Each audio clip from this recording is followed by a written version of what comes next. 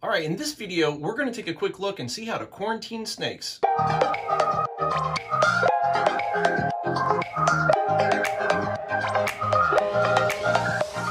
right, guys, in this video, we're just going to kind of go through how we quarantine snakes here. Kind of a fitting video based on what everybody's dealing with nowadays. We're all quarantining ourselves. So we're going to go through piece by piece and kind of talk about how we deal with quarantining. Do you need to quarantine, and how we go about it here at Ectothermic Dungeon. So let's get into some of the nitty-gritty. So question number one, do I even have to quarantine? And that kind of depends. If you have a collection already like we do here, or you have a smaller collection, maybe you only have 5 animals, or maybe you have a couple different species and you purchase in another animal and you're going to bring it home, the answer is yes, you definitely want to quarantine that. If you're just getting started and this is your first purchase, or you're buying a group of animals, they're all kind of go through quarantine together to a degree, especially if they're all coming from the same person. If you're, this would be more complicated, but if you're buying multiple animals from different places and they're all coming together, then I would still quarantine them kind of together and just be very, very careful about cross-contamination. But here, when we have a larger collection, not large, but larger than a few animals, we definitely quarantine our stuff. And what we're going to do is kind of take a look at how we set up our quarantine, what that looks like for us, how long, why, and all that stuff. So let's take a look at that. All right, the first thing I want to kind of do is show you how we do it here. We don't typically buy tons and tons of animals at the same time. However, we have had up to like 4 or 5 animals that would be in quarantine at the same time. And what I like is to set things up in their own containers. I don't really use a rack system for quarantining, but I'll go through the really basic parts of what we have here and let you guys take a look at it. Is we use a 4-inch coupling, and this is going to sit inside the bin, and I'll show you the bin and I'll give you the specs on it. But this is going to hold a water bowl or a deli cup. It'd take a regular 16-ounce deli cup. I have 16-ounce bowls that I have acquired from work. I have a lot of them, and you can see that just drops right in there. It sits nice, and they can't spill it. I've yet to see them spill it, but it holds water. You can wash these or throw them away and put new ones in when they get really bad. That's what I do. Inside of the tub, we use paper towel. I like it because it's white. And one of the big concerns that I have with ball pythons is mites, picking mites up along the way. It may not have been something at the breeder, and it is all possible that they could have picked mites up in transit. Depending if that flight or whatever, or there was other shipments that were at the FedEx hub or what have you, and they were close together. I mean, who knows? I have been dropping off animals before and seen other breeders there picking animals up and dropping off stuff shipping. So just because you get an animal and it has mites on it, it very well may not be from the breeder you got it from. So I like to use paper towel. It's stark white, and that way if there's mites, they're going to crawl off. You're going to see the stuff there. If you use a cocoa bedding or something like that, you're never going to see it until it's too late, and you're going to have mites crawling out all over the place. So paper towels are fantastic for that.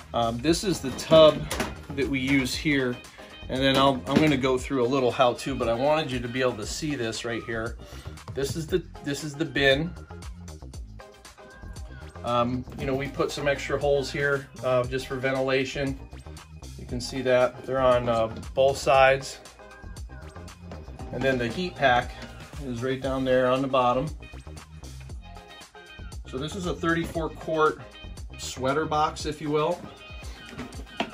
And then we have this here, really cheap, right off of Amazon. It's a thermostat, nothing too crazy. It is a heat mat thermostat. They use these for growing plants and stuff to get the roots going. So it is designed for heat mats, so that may be piece of information that is critical, because this has not failed for us. We've not had any problems with them. And I have one of those units, and then this pad we got off of Amazon through Reptile Basics, so you can get them there. So what I will do on the underside is I'll peel this up, and this probe will go between the heat pad and the bottom of the container, so that I can dial in my temp, and then the probe itself is not inside, and it doesn't, you know, keep me from being able to clean it really good. So you can still have all your grooves. You don't have to worry about silicone or taping it down or anything like that. Tends to work very good. We've kept all sizes of animals in this, from hatchlings. Now, people say the size is not ideal for a hatchling. That's true, it is not ideal, but this is a quarantine period, so this is a very short period of time that we're going to keep this animal under quarantine. And there'll also be a hide in there, so I'll either I have disposable ones that I'll make, or you use the Reptile Basics, the black ones, something dark, opaque, because this is clear. This is going to let a lot of light in, and that's not going to be ideal situations for a ball python. So just a couple more things that I want to talk about that'll really cover the entirety of this setup, and then I'll spin the camera around and I'll kind of put this together so you can get a good look at what it'll kind of look like inside. But duration, we quarantine here for 2 months. Some people will say that that's not enough because there are some conditions that may take longer to show up. That's true. However, we primarily deal with ball pythons, and they're pretty bulletproof for the most part. If they're not well, you can see it usually pretty quickly. The biggest concern that I have, and that the reason I'm quarantining, is really for mites. And now we're super cautious, and when we quarantine, it is another room. There's ideally it would be another building, to be honest, but I don't have that luxury right now. So the best I can do is I have it in another room that's set up. We are opening everything, so packages come in, they get opened over there, the animal gets set up, and it'll stay over there.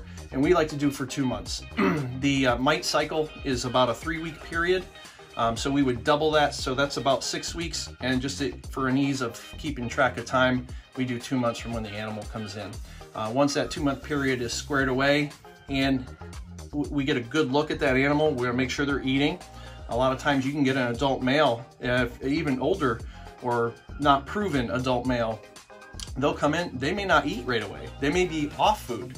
You know, we've had circumstances where animals will stay in quarantine until they've had 2 or 3 meals, and we're comfortable with bringing them into the collection. So even though they may not have mites, I want to make sure they're good and there's no other problems with them. One of the last things that I wanted to talk about when you quarantine stuff, so here on feed days, those animals still need to eat. So they're either going to eat on an off day, and then we're going to, you know, wash and, you know, and not come into this room here where all the snakes are, or we're going to do everything we need to do here, and then we'll go over to the animals in quarantine and we'll take care of them over there, and then we'll, you know, wash up and we're out.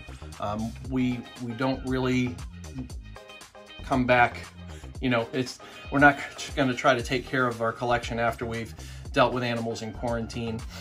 Rodents that go over there stay over there. There's another container that's solely for that room so that they can not come back this way, and we can keep using those rodents for feeding. So that way, whatever's dealt with over there stays over there, and it never comes back this direction. All right, so we're gonna spin around, and I'm gonna show you this thing all set up. Don't touch your face in quarantine. That's what they're telling you right now. Don't touch your face. Don't touch your face. All right, so I'm not gonna go too crazy here, but just enough to give you a general idea of what the setup is gonna look like. I want it super stark. I don't want a lot of space, a lot of clutter, or a lot of items in here. So depending on the size of the animal, this is the type of container that I may use. I haven't cut a hole in this one, but I'll typically cut a hole here, and then this will go inside. I have another one that's half size. They're all being used right now because I also use them in regular hides. and then they'll go over to quarantine. They'll get cleaned, they'll go over to quarantine, and then once they come in quarantine, they get thrown away. They're pretty flimsy, so once they're used in quarantine, they get tossed. But you can see here that, you know, this is pretty stark. It's not crazy.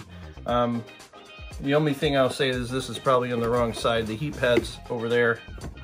So I usually put the hide on the heat side. And this is how the animal is going to live. Once they settle in and they start eating, it's great. And then we just keep an eye on them, make sure that, you know, they're not going to have mites or any other issues for, you know, 2 months. And then they come out and they'll move over into the main facility.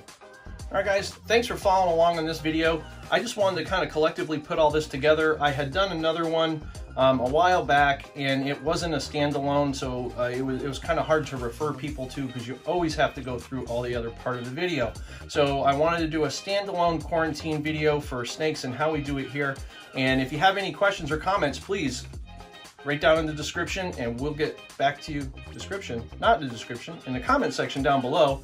And any other links that we have for you will be in the description down below. Thanks, guys, and we'll see you on the next video. Peace.